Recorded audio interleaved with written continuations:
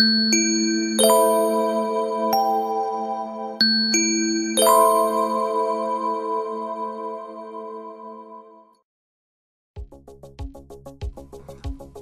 off the protective layer that protects the printer from mechanical damage whilst transporting of it.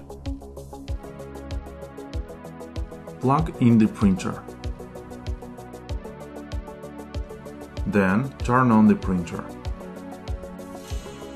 With the help of a screwdriver, uncover a cap that covers cartridges on a printing head.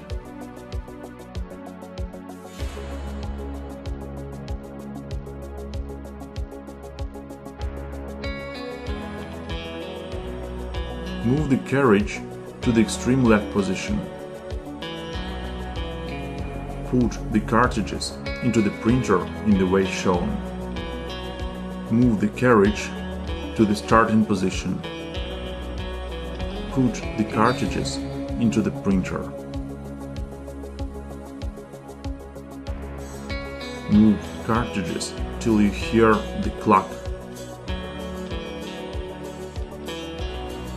Move the carriage to the extreme left position.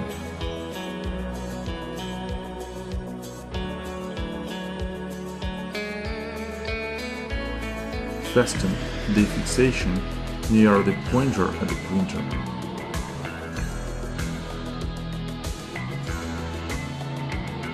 Then fix a pipe of ink supply. Forward the ink tanks. Fix the second clip. Move the carriage to the extreme left position, then to the extreme right position, in order to check if there is enough length of the pipe. We push a red job. After that, the printer is enabled to determine inkjet cartridges. Take off small caps from the CISS.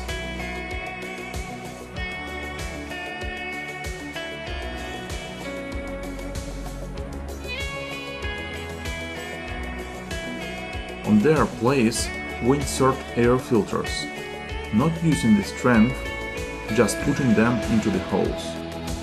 Turn off the printer. Check how does ink tube is fixed. To make nozzle test, we press and hold the red button and turn on the printer.